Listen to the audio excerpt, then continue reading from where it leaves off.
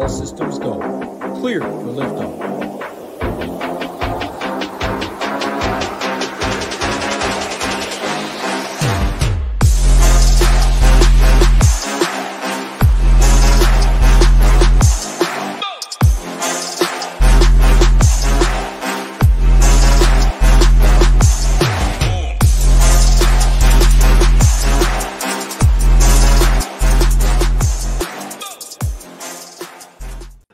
What's going on, everyone? Welcome to the SHIPIT Nation PGA show for the Players Championship. Fifth major, I guess is what they call it. But either way, the contests on DraftKings are massive. So that's all I care about. I don't give a shit whether it's the fourth, fifth, sixth major. Big contests all around the industry. Very excited to dive into it. And yeah, Tambo not here. He's on the beach. But we upgraded this week. We got our guy Pat Mayo subbing in. First question to you out of the gate. Will we get a Tambo video topless picking winners on the beach? Yes or no? I hope so. Like the week that I did it, I hit a winner, so I don't see why Tambo would. It's like he's leaving money on the table not doing it, really. Yeah, I'm waiting. I've got my fingers crossed. I'm hoping we get the Tambo shirt. I mean, obviously you and him are very close. I mean, he saw the success you had with that video instantly. It was Jake Knapp, right? Jake Knapp got the job done? That was the guy. Yeah, Jake Knapp. And man, I tried Jake Knapp last week. Did not work out. Did not work out so well. It might be time to hop off that train. Well, maybe it's time to jump back on the train now that everyone's jumping off the train. It's a good point. It's a good point. We'll see. We'll go through. We'll talk all about it. Obviously, appreciate all the support. One big announcement right out of the gate is our guy Degenerate75 is back tonight on his channel doing his emergency stream. So excited to see him back in the saddle doing some PGA content. So he'll get that out. I believe it's 8 Eastern tonight. So very excited to see him back. And, toss it over to you. You got that new partnership, that new deal with Underdog. And I know you got the big drawing coming up pretty soon. So talk to the people about that. Yeah, I'm with Underdog Fantasy now. You've probably heard of it. If you do not have an account at Underdog Fantasy, go to UnderdogFantasy.com, type in code Mayo, get yourself a match deposit of up to $100. That helps support the show. And listen, it supports me, supports Tambo, keeping our show going over on my network, the Mayo Media Network. And if you hit my newsletter, which is completely free, it's got a ton of info in it as well, or one of the descriptions of the shows or podcasts, there is a survey in there. Now, you need an Underdog account to do it. So code Mayo, sign up if you don't have one. Now, go take the survey. It's a 15-second survey. If you do the survey, you are then entered in a $5,000 draw. There's going to be 5 winners, $1,000 each. And we are giving out the winners on Sunday evening this week. It's my introduction to Underdog. It's a Players Championship bonus for everyone that I worked it into my deal that they have to give away like $20,000 to my viewers throughout the course of the year. So this is 1/4 of that right now. I like that payout structure too, by the way. Not 5,000 to one person. I have 5 winners of $1,000. We were talking about it before the show. DraftKings done a phenomenal job this season on the payout structure for their PGA contest. Your deal with Underdog, very nice payout structure there. Get 5 people a chance to win $1,000. I like that. Yeah, and all you need is an account. So even if you live in a state where you can't actually play Pick'em or anything like that, you can still sign up with an account under code Mayo, by the way, and still get into it. And if you don't have the ability to bet in California or Texas or one of these other states, that you can go in and play the Pick'em or do the drafts with this. We're doing a bunch of best ball major drafts. I'm going to do a few players drafts. What time is DGen stream tonight, did you say? 8 Eastern. 8 Eastern. I know you guys have that other time zone. So what it would be 9 your time, right? Yeah, we're in the Atlantic time zone out here, closer to Europe than everyone else. But I am actually live on my channel the hour before that, so starting at 7:15 p.m. Eastern time. So that's sort of like the pregame show to the return of DGen. So I will happily hop off after 45 minutes and throw it over to James on his channel. Yeah, very excited to have him back. Make sure you guys get in the Underdog promo. It helps us out as well. I mean, you've been probably the biggest ally to the SHIPIT Nation community since we launched. So that's definitely helps everybody. So make sure to get in there and get that Underdog account. Use the code. In terms of SHIPIT Nation content, we have our promo going, Masters 15. If you use that code, it gets you all the way through the Masters. Like, Tambo's a marketing genius. He has all this shit set up. 15% off any package, and it stays with you for life as long as you do not cancel that package at any point. Gets you all our content. You can do PGA only. You can do all the sports, all access. You can do a 6-month, a weekly, a monthly, whatever you want. So there's a bunch of different options over there. So use that code MASTERS15, and then we'll be taking one person that selects a 6-month or an annual package and give them their money back. So it's a hell of a deal. If you're on the sidelines waiting, now is a good time to get in. I know some marketing tilts people really, really hard. Like they're coming here for PGA, but you got to understand, like we're doing these shows for free. So you got to get the marketing stuff out there. I mean, that's how this business works. You know, free shows, got to generate some revenue somehow. So hit the marketing. We'll get to the PGA stuff. Anything else you want to touch on before we kind of dive into this? Yeah, it's always just best not to talk about it. If we're going to talk about what a genius Tambo is for his marketing strategy and his planning, it wasn't such good planning having your wedding anniversary on Players Week now, was it? Yeah, well, the only thing he can do to correct this situation, again, is I'm going to go back to the opening. I want a topless video of his ass putting out his core. Like I know he has to be tuning in at some point. Tambo, we need a shirtless video of you talking about your core plays, at least one or two. You don't want to give away all your cores. 1 or 2 core plays, topless. It just has to be done. That's the only way to make up for missing the Players, right? I mean, I think that's a fair substitution. Or not, and just save the people from anything like that. Someone in the chat asked if Underdog is available in Louisiana. Pick'ems are not, but I believe that drafts are. Very similar to Pennsylvania, if you live in Pennsylvania, where you can't play the Pick'em. Actually, let's see. No, Louisiana's not even on the standard fantasy list either. So yeah, Louisiana, tough break for Louisiana for playing Michigan fantasy. As well. I don't get it. Can't do it. Well, I know the Michigan thing because it's a lot like in Ontario. They conflated gambling law with fantasy law because I run the Mayo Cup, the race for the one and done. So we were trying to get into each of these states to make sure that that contest was legal. The fees to be in Michigan were astronomical. Like they don't even make sense. Wait, and you said Ontario is the same? Yeah.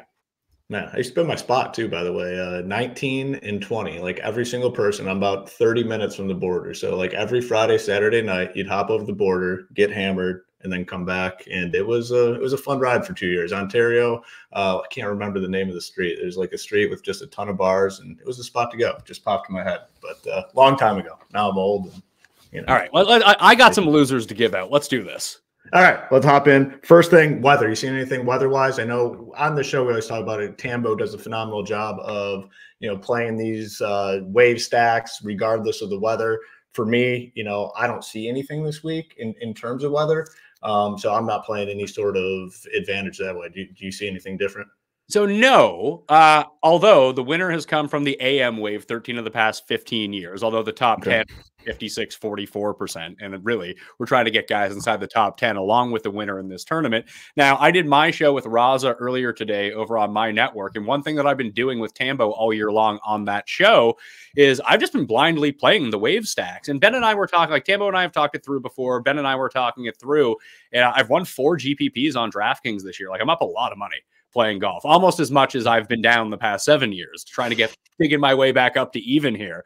But it's been a really good run for me, and I'm not doing anything really different. Now, Tambo has helped me with my tournament selection. That's been a lot better for me. But the one thing that I've been doing is that every single week, I am just blindly playing AM, PM stacks and PM, AM stacks. And it's not so much that you might just get lucky with the weather. That's great. So then you have these pockets of players that are all clustered together. And the other thing that it does, it takes away, if you have like one of the things that I used to really come into a lot of issues with would be taking like the same 3 guys at the bottom of every lineup. It's like, oh, I have a diverse 3 guys in the 6K range. I'll just sprinkle these guys at the back end of any lineup. And inevitably, if one of them misses the cut, then you're absolutely screwed. What this does is take 3 or 4 guys and put them into pockets down there as well. So they can only technically be in half your lineups at max. And then the other set of lineups doesn't have them in them. It gives you a unique lineup almost instantly because, most people just aren't even thinking about doing that, especially on non-super, like very clear weather weeks. Yeah. And it gives you a different pool of players. You have fewer decisions to make. Like if you're between that guy or that guy, well, let's just cut out half the field to begin with and then start making lineups from one half. And I feel like the lack of decision making and me trying to stress over this guy or how much of this guy or how much of this guy, as Tambo says, play them both. But this way I don't have to. That decision's already made for me. And it's really helped me. Yeah, a couple things that you touched on there, which I think make a ton of sense. You're immediately different than the field at that point, because even when there is a distinct weather advantage, like you see it, we see it from time to time throughout the year where to load up on AM or to load up on PM Thursday guys. nobody goes all in with it, even when we have these extreme weather advantages. So without the extreme weather advantages that everyone knows about, if you do something like this, you're immediately different than the field. And you see it all the time where it looks like the wind's going to be the same all day long, but for some darn reason, the AM guys shoot a stroke and a half better than the PM guys, and it's kind of unexplainable. Well, that way, by building this way, you're immediately hitting an advantage that no one knows exists. That's the first thing. And the second thing that you touched on that we've been talking about a lot on these shows, finding the contests that fit you best. And, I made a change personally in the contest that I play as well. Last year I was really focused in on 150, making, 150 teams and going that route. Starting this year, talked to Tambo on this show a lot. Like, I switched to really focusing in on 20 entries, which I had a ton of success years ago, kind of went back to that. And similar to you, I'm having my best start to the PGA season that I've ever had. The results have been good. So two things. Just look at the contest you're entering, look for different ways you can get yourself different than the field. And, obviously it goes a long way and it can work. So you always need to reevaluate kind of what you're doing as a player. I think is very important. Yeah, and the AM PM wave, I would say that there probably is a bit of a lean to the PM AM if you were to pick one, although there doesn't seem to be a distinct advantage, only because towards the end of the day on Friday, as it stands right now, it looks like it's going to get a little bit cloudy, and there is rain coming at night that those guys might just get, like, if the rain just shows up 3 hours earlier because it's fucking Florida, then... Yeah. Those guys are just sitting there, twiddling their thumbs, waiting, and then they have to come back out on Saturday. It doesn't look like that's going to be the case, but that could be the option. Or you could spin it the other way and be like, oh, that's great. That means these guys get to rest, come back out in ideal conditions the next morning with wet greens and just fire at every pin and start making some birdies. So it goes back to the whole, I don't know. If I knew who was going to win, I wouldn't be here talking to you. I would be owning a private island with all of my winnings every single week. So what are the things that I can control? Ownership, I can somewhat control, at least within a range. The weather, I can't control the weather. I can look at a forecast, but now I've situated myself where I can play both sides a little bit, which no one else is doing. And as, again, just looking at the chat, as someone pointed out, it was Devin in the chat said, ironically, all the PM AM stack guys this week has 90% of the players I like. That's everyone. You go look at the guys garnering all the ownership this week. They're all PM AM guys. So just naturally building AM PM means your lineup is so much different than everybody else's. Yeah. Again, it's just an immediate way to get different without having to really dive into ownership. And, is this guy really going to be 30 or 20%? Like, none of that stuff matters. You're immediately different than the field in terms of roster construction. Outside of weather this week, another thing that kind of stands out to me, which I was curious to get your opinion on, is yes, Scotty Scheffler is going to get some ownership this week. The guy is phenomenal. We talked about it last week, the putter change. I kind of made the joke, and I don't even know if it was a funny joke or not, but I was like, I don't give a shit if this guy's going to like a little tight plastic putter set. Like, it's got to be better than what has been happening with the putter. And sure enough, he went out, putted well, won the tournament. He'll get some ownership, but outside of him, it looks like really spread out ownership from what I'm seeing. Are you kind of seeing the same thing? Yeah, but I think clusters will emerge. Like, Scott, like, what do you think Scotty comes in either the big 25 or the big 5? Over under, if I said over under 30%, what would you say? I'm going to say under, and we'll kind of talk about it a little bit more. I think people end up selling themselves on this balance build this week because there's a lot of reasons, a lot of question marks in this upper tier, which we'll kind of talk about. All these 10K guys, and that's typically not the case. And then you throw in the 12.8 price tag, which is higher than we've seen for the ceiling price. I personally think it comes in a little bit lower. Now, is he going to be 18% owned? Hell no. He's going to probably be like at the lowest, like 25-ish, but I think it has a good chance of coming in below 30. So I think it's going to be right around there. And if that's the case, I think you're right. That if it does come in below, that means Justin Thomas probably gets up around 22, 25% as well, because he becomes the next very logical option to take to start your lineups with, because no one really likes Rory this week. No one really likes Xander. No one really likes Cantlay. And no one really likes Hovland. People will play Schauffele. Like, all those guys are going to be played, but not to the extent of Scheffler, then Thomas, then those four in terms of an ownership tier. Or they play Thomas and just fade all of the 10K guys. Then you have like Zalatoris and Hideki, and then you go to like Burns and Lowry at the lower nines. Like those 4 guys in the nines seem to be the one that everyone is gravitating around. So I do actually think that Scheffler comes in higher than that, just in the face of the other options that no one likes. Like I'm looking at Fantasy National right now, and it's our user base that's generating all of this. There's been over 10,000 lineups generated so far. Now, our ownership projection on Scotty right now is around 20%. But when you look at the actual amount of lineups he's been generated in, that people are potentially exporting to CVSs and uploading, 32%. So I think that everything I've heard about this week is just how Scotty can't lose. And if people do think that once we start getting the general populace in, that they're just going to take Scotty and live with Scotty, Hoagie, and Gim. Those 3 guys on a team are going to be like the majority of teams, it feels like. Yeah.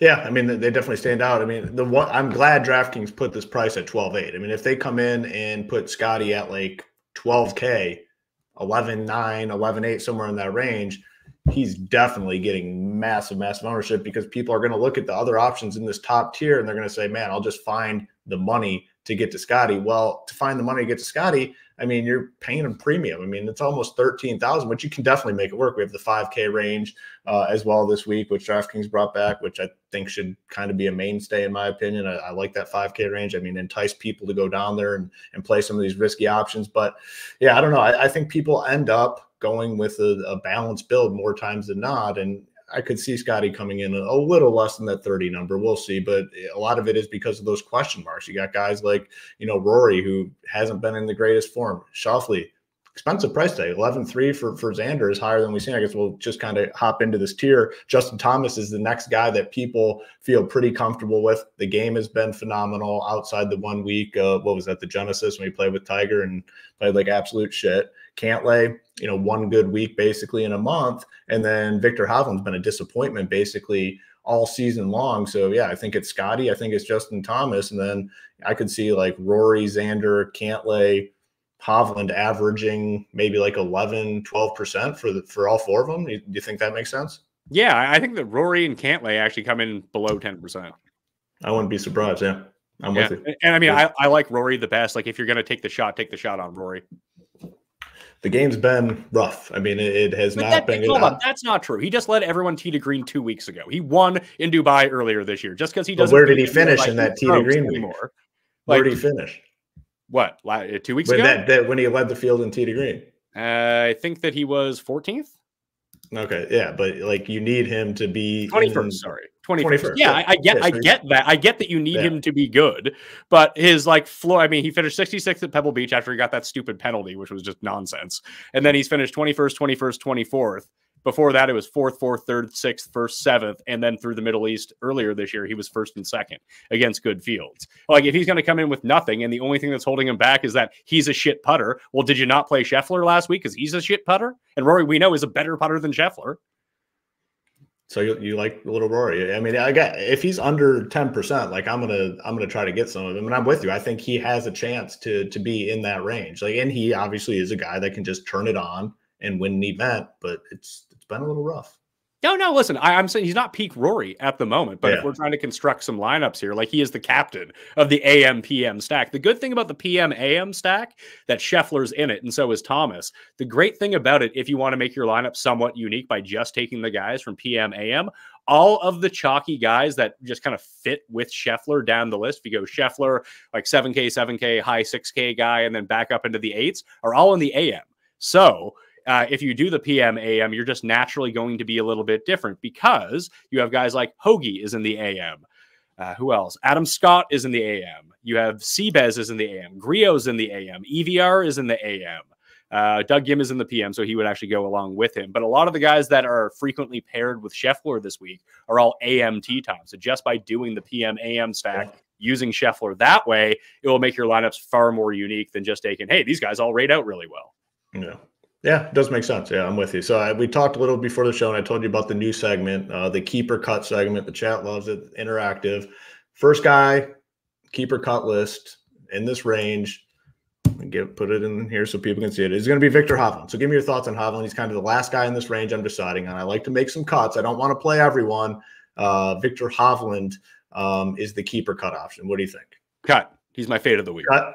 Really? Yeah. Feel good about it, huh? No, but I'm doing it. Yeah. I'm kind of with you. Like, I don't want to, man, I could honestly see myself just playing Scotty in this range and then just being done. Actually, JT, I got to play some JT as well.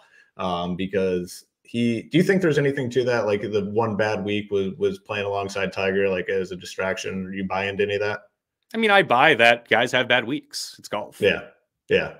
Hard game. I get it. So, all right. Well, so Hovland, I'm putting it down. You get, as the co-host, you get 2 votes. So you get 2 votes to the chats, 1 vote. So it's looking like a lot of cuts. So looks like Hovland might be out of the player pool this week. So yeah, basically anyone in terrible form coming in. And listen, I'm not saying go 100% Rory here, but if he is single digits and as a part of that stack that I was talking about, AM/PM, like I'll end up with a little Rory, a little Hovland, a little of those guys as a part of me building lineups that way. But when I go and I'm not building every lineup those ways. So when I make my like combined wave stacks, like both those guys aren't making it. Yeah. All right. I'm going to pull up, see if I can do this. Let's see. I'm going to pull up the projections here and kind of walk through it that way a little easier. There we go. All right. So we've got the solver up with the SHIPIT Nation projections. You guys can follow along as we walk through. The 9K range is, I think, pretty loaded top to bottom. And you can kind of make the case for most guys in this range from Zalatoris all the way down to Lowry. Zalatoris, obviously a guy that plays well on tough courses, great form, 4th and 2nd. Hideki. Did you buy into the whole back thing last week with Hideki? Because I didn't end up playing him, but he looked fine. I mean, he claimed he had a numb leg. I bet against him in head-to-heads. I hated him first round, took him out of DraftKings lineups. That was dumb. I just want to acknowledge something here. Sexy Beast in the chat says, Rory gets top 2 to win every tournament, and he's not even close. More like top 60 just about. Like, that's not even close to true. This perception of Rory is fucking insane, that if he doesn't win every tournament, he sucks. It's really weird. No other player gets that. Like, I don't understand it. Well, in terms of fantasy, when I get what people say, like, oh, if I pay this much for a guy, I need him to finish like top 5. That is like not true. Like it's more important what the other guys do around him in this pricing structure. So if Rory goes out and finishes 6, you might be disappointed from a fantasy perspective. But if Scotty finishes 15th, Xander misses the cut, JT finishes 10th, Cantlay finishes 40th, and Hovland finishes 30th, then Rory's going to be an excellent play in fantasy, and you're going to be live to win fantasy contests. So the important part is you can't go in and say, I need this guy to finish in X place. It's what the other guys do around him in the pricing structure, if that's what he was kind of referring to in terms of fantasy. Sure, but Rory has a top 10 finish in 14 of his past 17 events. But he sucks. If he's coming, he's going to be lower owned. There's no doubt about it. And if it's single digits, again, I haven't decided what I'm doing with his ass this week, but man, if it's going to be 7-8% and I can play 13 and be close to doubling the field, like that might be something I'm interested in. And the price tag 11.6 is going to keep people off of him because they'll just find a way to Scotty. So yeah, it's interesting, but I did fall for the Hideki thing as well. I faded him last week and he looked perfectly fine. Wyndham Clark at 9.7, Homa 9.6, good finishes here the last couple of years. Spieth, Morikawa, Aubert, Burns, Lowry, Young. You can make the case to play all these guys. For me, my favorites are Zalatoris, Sam Burns. I'm going to keep playing. He's one of those guys that hot or cold. He runs hot and cold, and he's hot right now.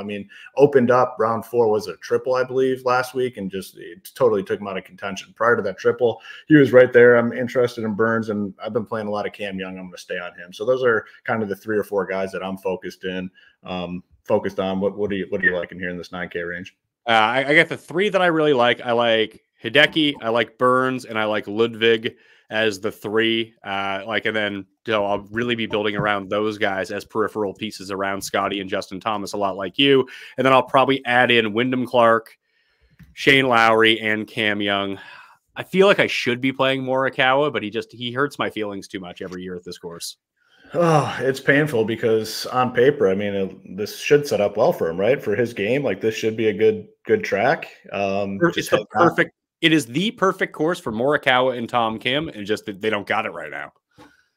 Yeah, and it seems with Morikawa, he'll have like this one really good round, and then it will all kind of go to shit. Like last week, it looks like it seemed like he almost just gave up and said, I'm done, I'm out. I mean, it did not go well for him last week. I mean, what he shooting that round two? It's a crazy high number, wasn't it? Yeah, he was like 2 under going into the day. He was the one playing with Rory. He shot 80 on Friday. Yeah, 80. Insane. Absolutely insane. All right. So in regards to this range, I know what your answer is going to be because you already said you're on this guy, and it's going to be Hideki, the keeper cut auction. I'm assuming you're going to say to keep him, and I can get down with that. I think I can keep him in the player pool this week and feel all right about it. Yeah, it feels like he's going to be super high owned, but I just think sandwiched like right in between Clark and Zalatoris. He'll be higher than Clark, but I think Zalatoris will come in higher, and Hovland will always garner more ownership than you think. Whatever you project him for, he will be higher, just like Fleetwood will inevitably just be higher than whatever the projections say, because people just love clicking those names every single time. But with Hideki, I feel like, listen, I'm going to play him. I bet him to win. So I'm in on Hideki. But I do feel like this is the week where he gets us all back after last week, after we all faded him because of the injury news, that he pulls out 1 minute before his tee time. I would not play him in a single entry. Yeah. I think with Hideki, I think there's a chance, not that he comes in low owned, but I think it could be lower than projected for one reason. And it's kind of like the highest price tag we've seen on him in a while. I feel like people are price sensitive when they're playing Hideki. Like if he's in the 8K range, they're in. If he's in the low 9s, like maybe close to 10K, I think people could say, yeah, no thanks. I think Zalatoris gets more than him. I think Homa gets more than him. So I think he has a chance to maybe get squeezed a little bit at 9,800. Yeah, Homa's a really interesting one because the results are really good, but they're all chipping and putting based. Like he gained 0.1 strokes gained on his irons at Riviera. That is the only time this year, since the Tournament of Champions, where he's gained with his irons. He's lost off the tee like significantly in 3 of his past 4. Like that's not, well, the results are good. The form isn't. It's sort of like the anti-Rory in a weird way, where he's putting his way out of bad play. Now, maybe that means he's hot with the chipping and the putting, and the ball striking will return. Usually that's not how it happens. And the putter just goes away and it's a really terrible scene. So that's why I'm off Homa, if anyone's wondering. Yeah, and then the other interesting guy, and I think you touched on it, is Shane Lowry. I mean, we were paying, peanuts for him recently. Well, back-to-back solid wins. He's in this 9K range. Again, a course that should fit his game pretty well. Initially this week, I was like, no, I'm not paying 9-1 for Lowry, but I've kind of come around on him a little bit. I think he'll be in the player pool for sure. What are your thoughts on him? I'm in on Lowry. Just don't play him on Sunday Showdown. Yeah, gosh, that was a disaster. Play him Thursday, Friday, and Saturday. Just don't play him for the final round. Don't play him round 4. Yeah, it's not a bad option there, that's for sure. All right, so it looks like we are, let's see, the votes for Hideki, a lot of cuts. Cut, keep, lock. Cut, keep, pretty 50-50, but you're going to go ahead and split that tie. We are going to roll with our boy Hideki this week. He's going to stay in the player pool and Hoops player pool this week. Going into the 8Ks, in terms of perception, I think it kind of falls off a little bit. A lot of these guys in the 9K range are going to be appealing, going to get ownership. And then like the first name you see, Jason Day, is a guy that people don't love playing. Fleetwood fucked a lot of people last week with, what do you have, like a 10 on the 6-hole, hit in the water twice. And, you do that, you're done. 8,800, but has played well at this course. Thigala at 8.7. You got Russell Henley playing well, and he's a guy that I do think gets ownership. People feel comfortable with him. He can find fairways. Tony Finau, question mark. Sungjae kind of bounced back a little bit. Corey Connors continues to make cuts, but a lot of middling finishes. Fitzpatrick's playing like shit. You touched on Tom Kim, should fit him well here, but man, he's been a disaster.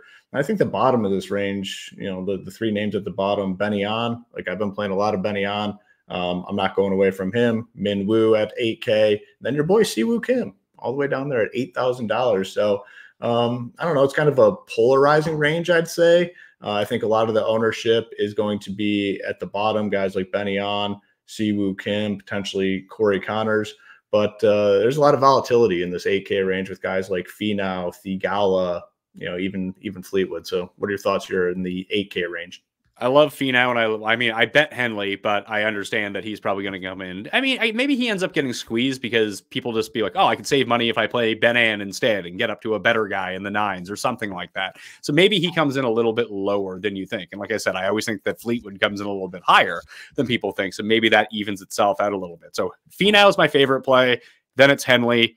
And then it's probably Corey Connors, just for the absolutes, like, you know, just kind of like lock him in for a top 30. And if he actually makes some putts this week, that becomes a top 10. Like, that's a pretty good, it's a lot like Henley in a way. He's like Henley who can't putt, but is a slightly better ball striker, is that you rely on these guys to hit fairways and not make 12s at this course, which, you know, is just get, what do you think the 6-6 percentage this week is going to be? Because historically it's very, very low at this course. It's got to be very low. I mean, I think it just has to be. The volatility here is insane. You can chalk up, you know, quite a few big name favorite guys missing the cut. And as soon as that happens, the 6-6 just completely tanks. So, I mean, it has to be low.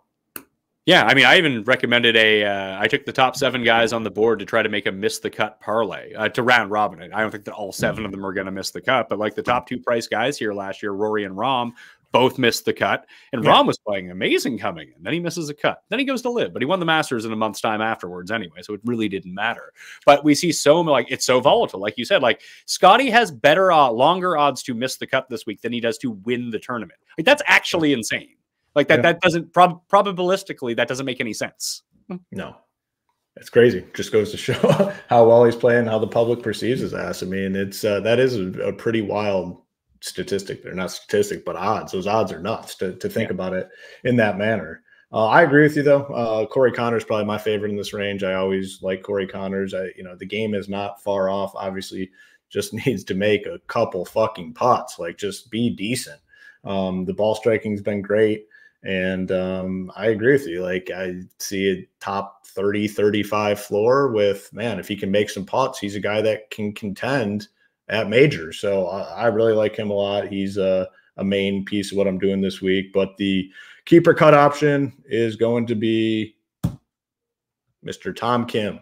Tom Kim, you kind of said the course fits him well, but he hasn't been playing well, that's for sure. So what should we do with Tom Kim? $8,100. He's a cut for me, unfortunately. I'd really like to. I mean, he might come in at like 2% because literally no one wants anything to do with him at this point. But if you want to be a contrarian, you can do it. For me, he's a cut from my main build. Yeah. See, and the ownership is definitely going to be low, like you said. I mean, these guys at the bottom, like Benny On, Siwoo Kim, even Corey Connors, like we talked about, definitely get some ownership. So I think, you know, if deciding between those guys and Tom Kim, people are going to those other guys. Tony Finau is an interesting one for me. I don't know what I'm going to do because I don't know if the course necessarily sets up well for him. But again, he does have that winning upside, 8,500. What's the ownership looking like on Finau? I'd say probably right around 10 would be my guess, but just because the results really haven't been there, although I do think he's been top 20 in his past 3 events. It's just he's putted so in the field over the past 24 rounds. He's 135th in putting. However, he's 3rd in approach, 5th in ball striking, and 4th tee to green. He's actually having his best ball striking run of his career in 2024. But dude is missing 4-foot putts by like 5 feet to the left. Like, it's insane how bad he's been putting. The first time he'd gained strokes putting was actually last time we saw him, which was in Mexico of all places, on these slower greens. It's a bit wet in Florida right now, so maybe they can't get these greens up to the speeds where he had been missing so many. I mean, that's the dream, right? That he continues the ball striking, and all of a sudden it's just one of those weeks where he makes putts. And we've seen those weeks where he can make putts. And it just feels like everyone's just, like, if it comes down to Henley or Finau, people are going to click on Finau. If they could save the money and go to Connors, they'll go to Connors. That he might get left by the wayside unless it's people running stat models, because they'll see like, holy shit, this guy rates out well. Yeah, it's an interesting range because, like, again, there's a lot of volatility. You got a guy like Thigala who can come out of nowhere and just contend. You know, Fitzpatrick has been a pretty popular golfer, much more expensive. Even in these loaded fields, he's been dog shit. You know, Sung Jae has been bad, but bounced back a little. I think it's an interesting range for sure, this 8K range. And there's the few guys that will get some ownership, the lower end guys that closer to 8K, and then like Henley, people will be on. But outside of that, I think a lot of people will even try just to get that 9K range if they can. There's more stability up there. So interesting range. for sure. 7K, less golfers, obviously, because they added the 5K range, which, again, I'm a bit – do you like the 5K range? Because I do. I do, because I usually find like one or two losers that I really like that I can plug into my lineups. Like I have my guy this week that I just pray he makes the cut, and that's how like even at the Cognizant when I won the $150, like I had Chan Kim at $5,400 or whatever he was. Like I just needed him to make the cut, and that was good enough. Down there again, I think, right? He is, but Carson Young is down there, and he's the play. I like Carson Young. I'm a Carson Young guy, so we'll agree when we get down there. There's a few guys I like in that 5K range. We'll kind of touch on when we get down there. Playing as much Scotty as I am, you got to sell yourself on a few options down there, and there's some I think that are playable. But we'll hit the 7Ks first. Before we hop in, do us that favor, hit the like and subscribe. Helps us out a ton. Brian Harmon has had success here. The course sets up well for him, 79. Keegan Bradley snuck by last week. Very popular. Keegan Bradley was a guy that was pretty surprising in terms of ownership. Last week, got way up there. I think he was like a top 3 owned guy and snuck by the cut line, finished like 30th. Harris English is part of that group that fell apart in round 4. Hoagie, you kind of touched on him, playing phenomenal golf. Good result last year. He's going to be owned at 7,800. JT Poston probably a little overlooked this week. Eric Cole, Adam Scott fucked a ton of people last week, but I think they'll go back to him. I think they'll forgive and forget. Chris Kirk, Keith Mitchell, Seabez, Emiliano Grillo. I've been playing Grillo, and he's been playing well. 7,400 for him. Ricky, no thanks. EVR continues to play pretty well, 7,300. Then it kind of falls off. I think a lot of these guys in the lower 7s will go pretty overlooked, including your boy Jake Knapp that made you a nice little pretty penny there from the beach. So I think a lot of people stick with the upper 7s here. I think the lower 7s goes a little overlooked, but some solid options in this 7K range. What are you seeing here? Yeah, I think you need to kind of pick your poison here. Like you said, I think that people will go back to Cole, and you kind of hit on the key name. Like I bet Harmon to win. I bet Hoagie to win. I'm going to play those guys, but JT Poston, I think, is the name. He's the perfect pivot off of Tom Hoagie, and he comes in with basically no ownership. The biggest corollary course to Sawgrass is Wyndham, where he either won or come in second place. He came in second place there, and he won the Heritage, another Pete Dye course, another short course. He won at TPC Deer Run as well. So it's just kind of the perfect course for him. He's missed the cut the past 2 years, but who cares? Like everyone misses the cut here. He was T22 the 2 years before that. And again, this is a guy who was like 28-1 a month ago in tournaments. Now he's 100 and something to 1. Like it didn't change all that much for him. He played poorly at Honda. No shit. He always plays poorly at Honda. It happens every year. He was top 10 at Riv, top 20 at Pebble, he was 11th at the American Express, 6th at the Sony, 5th at the Century. Like this is a guy with 5 top 20 finishes and 8 starts this year at a course that is much better for him. The stats on approach have been horrible the past few weeks, but he is someone that can get by a lot like Homa with his putter if need be, or he can kind of click it back. He's still hitting a ton of fairways, which is great. I think that he has the potential here, especially at the low ownership. Like if you're starting to make your pivot stands, these are the type of guys that I would want to go to rather than being like, I can't play Scheffler. He's too owned. Let me play Xander instead, who I really don't like. I'd rather just play Scotty, but playing with JT Poston instead of Hoagie. Yeah, Poston has to be low owned with the names around him. Like, people are playing Harmon. People are playing Hoagie. People are going to play Cole, Scott, probably even Chris Kirk. Like, there's just no way Poston gets any sort of ownership. And he was on a nice little heater prior to the last couple events. I mean, he still made the cut, but the finishes have not been great. And he's at a course where I think it sets up well for him. So, I mean, Poston has to be, 2, 3, 4% owned, somewhere in that range? Or lower, to be perfectly honest with you. He's a name that people just look over. Like, I asked someone about him the other day. It's like, I didn't even realize he was that much. I didn't even see him there. Yeah. Yeah. I mean, because it is a price. I mean, he is 77. Yeah. So it's showing like 2, 3, 4, somewhere right in that range. And, I kind of overlooked him a little bit myself, to be honest with you, before kind of just going through this. But I think it makes sense. Do you have any interest in those guys in the bottom? I know we kind of teased Knapp a little bit. He's down there at 71. Justin Rose, Cameron Davis, Jaeger, any of those dudes? Yeah, Jaeger and Davis for sure. I like, and I probably will play Jake Knapp. I want to see what the ownership comes in, because he might get residual ownership coming through. Like if he ends up as a double digits type of guy, which I don't think that he will. Like I haven't projected at like 5% right now. I'll play some Jake Knapp at that ownership, because the approach was actually great last week. He just legit could not drive the ball that didn't land in the water. He just got, and maybe he learned from it last week that he was far more reserved off the tee at Honda when he knew all the water was lurking, because he didn't need to overpower that course. His first time at Bay Hill, being such a long course, I think that he felt like he needed to challenge a lot of those par fives, and he took on too much water, and just, you know, one slight degree off, and all of a sudden you're swimming and you're in such a huge hole. Sawgrass is a lot like PGA National in that way, where you don't have to get aggressive off the tee. Dude can hit like a driving iron off every tee, like Bryson did that year, and just not worry about it and continue the hot approach. Like he still gained over 2 strokes on approach. That was top 15 in the field last week. He just happened to lose 11 strokes off the tee. Yeah. Well, he got caught by that 6th hole as well. I think he put 2 in, and then he hit one like 250 yards. So he's laying up at that point. I think he took like a 10 or maybe even 11. He took a big score on that 6th hole. So 12. He took a 12. 12. There it is. Yeah, 12. Even bigger than I had anticipated. So I think these guys at the bottom, very low owned. Keeper cut option is a guy that neither of us mentioned, and he is a Canadian. So curious to get your opinion on Adam Hadwin. Out. Yeah. I was kind of leaning towards cutting Hadwin's ass anyway, but he's up there. Well, I mean, he has to go overlooked, similar to the JT Poston stuff. You know, after talking through with you, I think I definitely prefer Poston now. I mean, Poston was a guy, I currently don't have in my player pool, but I would be interested in adding him.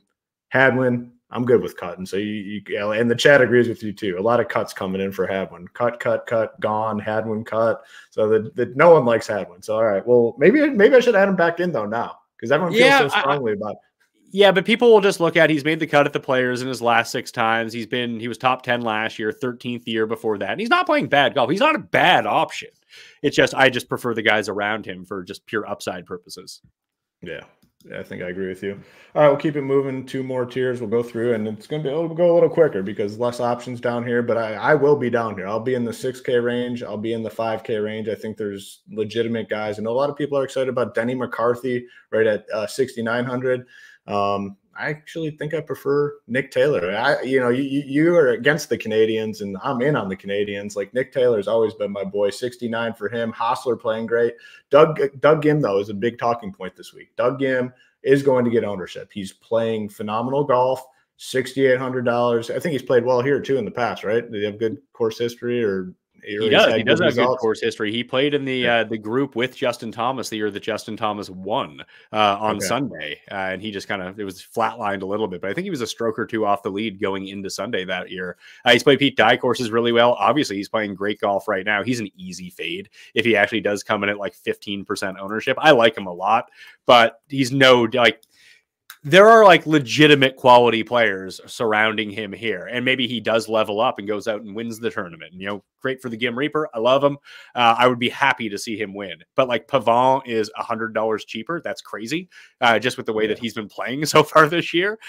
Billy Horschel. Love him, by the way. He's one of those guys, like I always say this about certain guys. If you've been playing him, you got to stay on him. And I've been heavy on Pavon every week. There's no way I'm going away from his ass this week at $6,700. Like so in on Pavon. Yeah, Horschel in Florida, he popped back up all of a sudden at the Classic, at PGA National. He popped up at the Sony earlier this year. The short courses where he can use his fairway advantage to his advantage, not put it in the water, keep it clean, and just listen, I'm not expecting Billy Ho to come inside the top 5. He might come like T31 or something like that. I don't like him as much as Eckroat, though. Eckroat's at 6,500. We just watched him do this and win at a very similar course. He's played well at Pete Dye courses in the past. He is one of the most accurate players in the field. So again, along the lines of Russell Henley and Corey Connors and Adam Scott, now we have Billy Horschel and Austin Eckroat, guys that their upside might not be to the very top, But their downside, listen, they can all miss the cut. It happens. You hit one bad shot, you're done. But it feels like their floor is a little bit higher to just survive to the weekend. And that's all I'm looking for right now. I'm just looking for guys down here to make the weekend, and hopefully they start making some putts, and then they do have upside. But they need to get there first. And that's always the hardest part of this tournament, is finding those ones. Like, what do you do with, like, everyone's on Aaron Rye, it feels like, at 64, because he's another one who just hits every single fairway, great ball striker, can't putt. But Andrew Novak is right behind him, who has been awesome the past 3 goes, top 10s in each of his past 3 starts. And it seemed like people wanted him at the beginning of the week. Now it seems like no one wants to play him. Well, I'm playing his ass. I'm definitely playing him. I mean, how well I don't care. Like, I love guys that are on these little heaters. Like, golf is a game of confidence, and when you get it rolling, man, sometimes it can be hard to slow it down. I'm definitely in on him.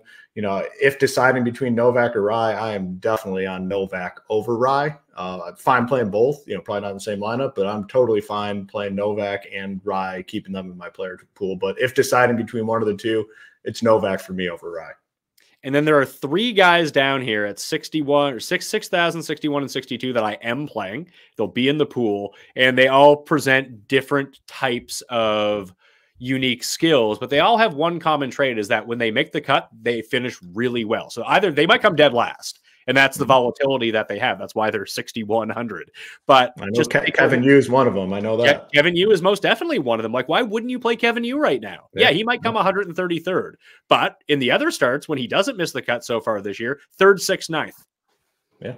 Yeah, I think that there's a lot of validity to that point. Like you said, like, you know, some of these guys down here, the goal when you're playing a guy at 6K is, can he make the cut? That's priority number 1. Do you think this guy can make the cut? And a lot of times you're thinking, all right, this guy's going to be 40th, 30th, you know, going into the weekend. Can he move up the leaderboard? Can he get into contention? Not even into contention. Can he get into the top 15?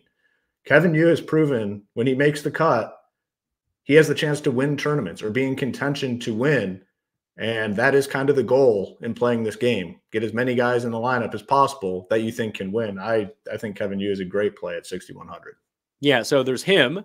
Then there's Taylor Pendrith, who actually did play well here. And people think of him as a bomber, plays well at bombers courses. That hasn't necessarily been the case. He's been pretty bad the past 2 weeks. But here's his stat line since last year, since the swing season started. Miscut, 9th, miscut, 10th, miscut, 8th, 15th, 3rd. So when he makes the cut, he makes a run. And Bhatia is the other one. Like, Bhatia is really accurate off the tee. He just gets way too aggressive with his approach shots. And that's what he did at Honda. Like, he was playing well, then water. And it probably ends up going the same way here. But again, in these soft conditions, you might want to take a chance on some of these guys who can go hunting at flag sticks if they can get the ball to stick. Because with Bhatia, you see it. Like, he switched to the long putter. He putts a little bit better now. And you're going to know after like 9 holes whether he's going to be there or not. He might be 7 over after 9 holes. That's always a possibility with old Akshay. But if he gets there and he's feeling it, dude will start firing at pins. He's like that way. Like, you can watch him feeling it. And when he's feeling it, he's playing well. And when he don't got it, he don't got it. And you'd rather have a guy that does the 7 over, you know, through the first 9 than miss the cut on like the last hole going into the weekend. Like, it's such a better feeling to know you not even have to sweat it. Like, you know, this dude's just out. Like, missing the cut on the last hole, it's a defeating feeling for your lineups. One last guy though, any thoughts on Mav McNeely? I've been playing a lot of him. I intend on staying on him this week. Yeah, it makes sense. You always play Matt McNeely at places that have small greens, and this does have some of the smaller greens on tour. It's around 5,500 square feet per. Like, his approach play is horrendous, like it always is, but he's driving the ball well, he's chipping well, and he can be one of the most electric putters on the PGA Tour. He's not going to make my player pool, but I understand why people are playing him. All right, before we get into the 5K range, we're just going to hit on the marketing points 2 more times. I'll do mine, and then Pat will do his. We got the promo going, Masters 15. You can use it on any package over at SHIPIT.com. And the reason it's titled Masters 15, because if you choose a monthly package, it'll take you all the way through Masters Week, which, man, the prize pools are big for the players. I can't imagine how big they're going to be for the Masters. So definitely look forward to that. You can use this code on any package. If you do use it on a 6-month or annual package, we'll be selecting one person and giving them their money back on that package. So head on over to SHIPITNation.com, use that promo code Masters15. And then also Pat Mayo has his partnership deal going on with Underdog. So tell the people how they can win part of that $5,000 giveaway. Well, I just noticed I'm frozen on the page, but it's a good look for me. So I apologize for that. I'd have to log thumbs out. Up. Something it always happens at Tambo. Like if you hold your thumb up at the screen or something, it freezes. Maybe that's what it is. But yeah, promo code Mayo at Underdog Fantasy. You can help out me. You can help out Tambo with all that stuff. So the support over there is very much appreciated. We need to collect some new people to come over and play on Underdog, and we're going to have a contest every single week. The old Pat Mayo Experience Open is shifting over there. We already ran a best ball draft for major season that filled within 3 days, I think. So they were they priced that one a little bit small, but I am giving away $5,000 as well for the Players Championship. You can find that in the description of my videos over on Mayo Media Network, or you can find the link in my newsletter as well. 5 winners, $1,000 a piece, but you need to have an Underdog account to do it. You just need to fill out a survey that takes about 15 seconds, and you are in it. Plus, it gets you into some other Pat Mayo Experience things that might be coming down the pike, including pick'em contests, like season-long sort of contests with Underdog money up top, plus the ability to win your entries every single week anyway. So a lot of that stuff would go a long way as well. Look at me. It looks like I'm giving you, like I'm trying to hold you up here. Give me your plays, Hoop, or I'm taking you out. Yeah, the thumbs up, though. It keeps happening to Tambo. Like for some reason, one of the versions of StreamYard, like if you do the thumbs up, it just instantly freezes. So maybe we both need to update our game capture HD. Maybe that's what it is. I've had nothing but problems with this camera that I've been using, so maybe I just need to do something else. Yeah.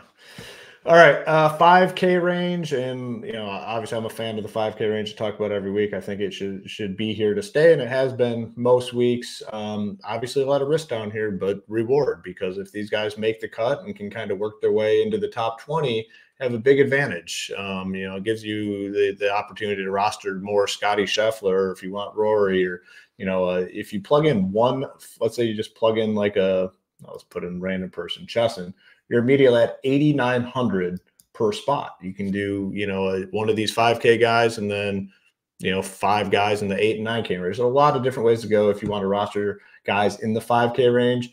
A couple names that stand out. Taylor Moore's made every cut this season. The finish is not great, but again, you're just hoping they get through and kind of move up the board a little bit. I usually play a lot of Adam Schenk. It has not been great as of late, but he might stay in the player pool. Mark Hubbard's a guy I'm always on.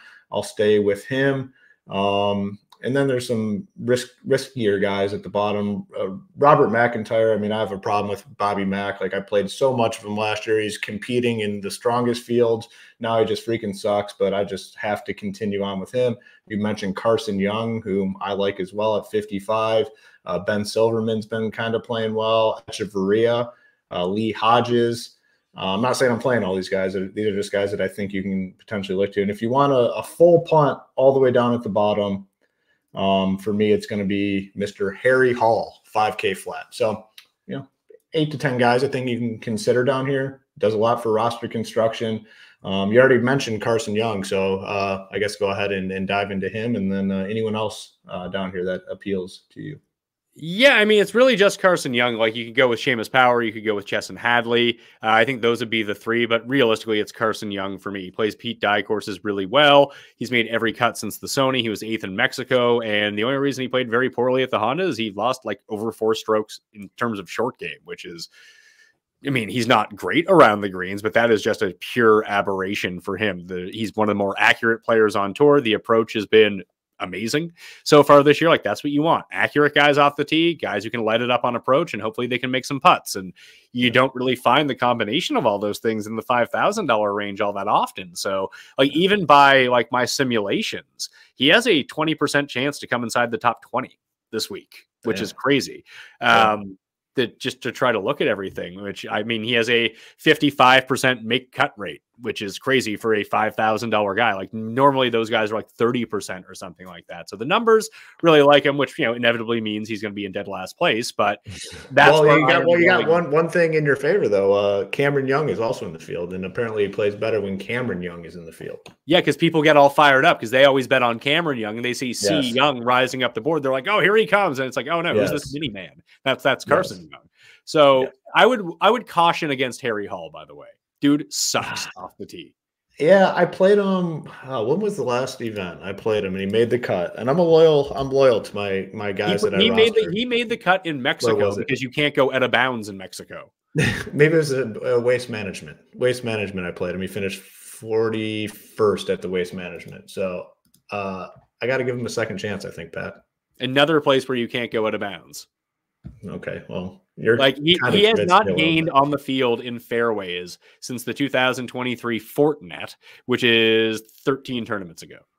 Yeah, 5K though. That's 5K. Great. I mean, that's hopefully your 5 or 6 can really compete. Yeah, maybe. What does that get you? So I pulled it. So a 5K guy, you get 9K per roster spot. So if I can get 5 dudes to finish in the top 15, I'll be set with my Harry Hall dead last lineup. There we are. Not too bad. Yes. Anyone else in the 5K or just kind of sticking there with Carson? No, it's Carson. And then after that, it'd be Chesson Hadley. And then after that, it'd be Seamus Power. Cool. All right. Well, kind of went through everything, talked about some roster construction, some weather, hit each tier. You are going live at what, 7:15 Eastern, you said, on your channel? Yeah, 7:15 Eastern on Mayo Media Network. I will hopefully be more lively looking than I am in this picture where I am frozen. And then I'll be doing that for 45 minutes leading into the DGen 75. Welcome back, stream. Pumped to see James. Yeah, very excited to see James back. He'll be on his channel at 8 Eastern. So make sure you tune into that. He's excited. I talked to him yesterday. Very excited to be back. I know the people are excited to have him back. So cannot wait to watch that. He does a phenomenal job on those streams. And man, very excited to have him back. Any final thoughts before we get on out here? I mean, let's go Justin Thomas. Let's get a win. I'm with you. I could definitely do that. Justin Thomas is going to be a big part of what I do this week. So if Justin Thomas wins, I'll be excited, and hopefully I'll have a lot more money in my pocket come Sunday. Make sure you get on over to SHIPITNation.com. Make sure to tune in tonight at Mayo Media Network, 7:15 Eastern, and then DGen at 8 Eastern. Check out all the content. Good luck in your contest this week. Looking forward to seeing those SHIPIT Nation logos at the top of the leaderboard. We'll be back next week.